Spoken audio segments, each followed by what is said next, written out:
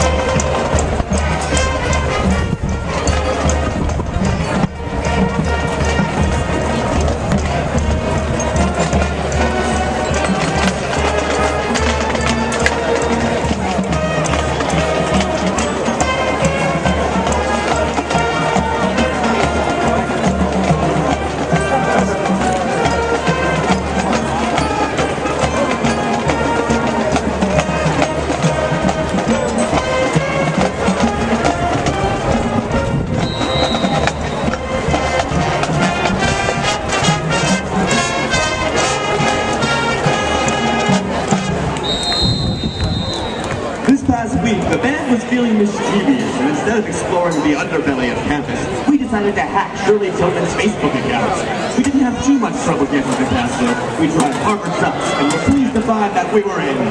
Here are some excerpts from President Tilghman's news feed. Shirley Tilghman is attending Fall Rush 2010. Dean Hargadon is attending every event because he only replies yes.